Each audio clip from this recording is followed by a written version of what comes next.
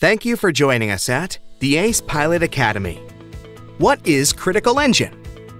The aircraft's manufacturer's published VMC is determined with the critical engine inoperative. Critical engine is the engine whose failure has the most adverse effect on directional control. For most US certified twin-engine aircraft, both propellers turn clockwise when viewed from the rear of the plane. In these conventional twins, the left engine is the critical engine for 4 reasons, all of which contribute to making the critical left engine the one which most adversely affects control of the airplane when it becomes inoperative. If you are not familiar with these 4 reasons or factors associated with critical engine, we will discuss them in this video. Do you know the factors associated with critical engine? We remember these 4 factors using the acronym PAST.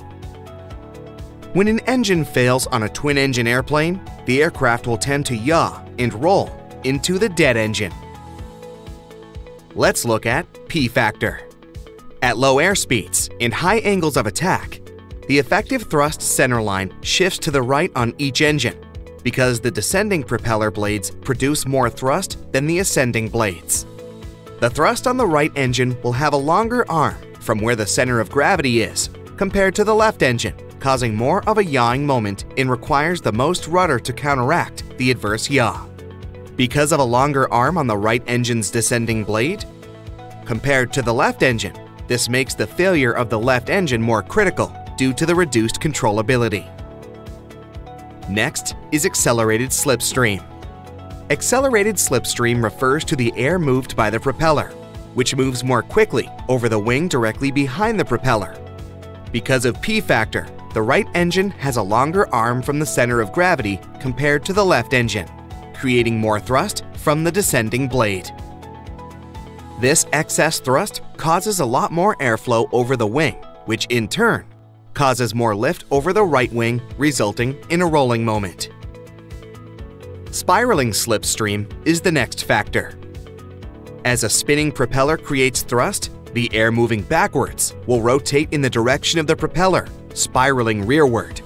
The slipstream produced by the left propeller is displaced inward towards the fuselage.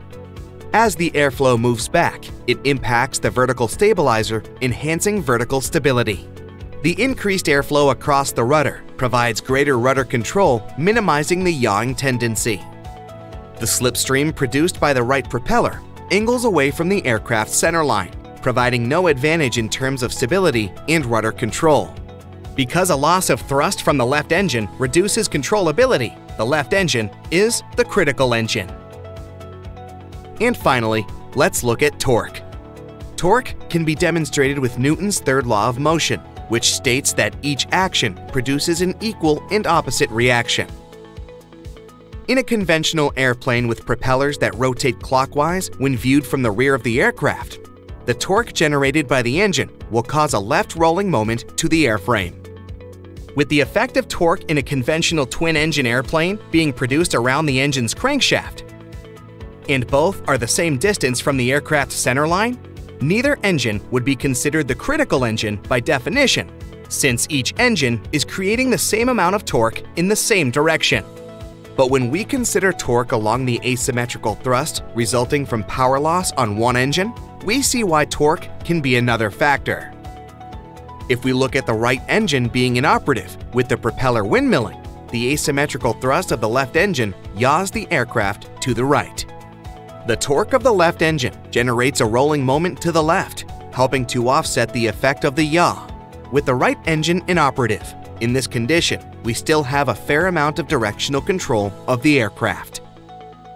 If we look at the opposite engine out possibility, with the left engine inoperative in the left propeller windmilling, the asymmetric thrust from the right engine will yaw the aircraft to the left. The torque from the right engine will generate a rolling moment to the left. This combination of effects causes the left engine to be the critical engine, causing a rolling moment. These are the factors that affect critical engine. Thanks for joining us today at the ACE Pilot Academy. Have a great day.